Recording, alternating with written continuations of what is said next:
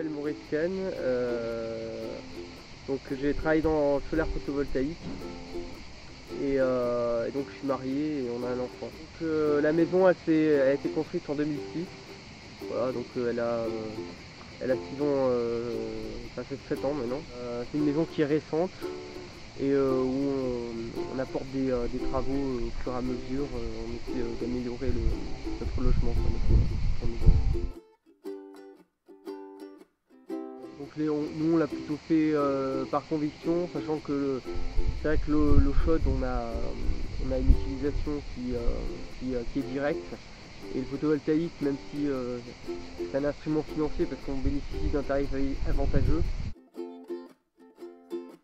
Pour le résidentiel, le couplage photovoltaïque thermique est forcément intéressant parce que c'est deux besoins qui sont essentiels.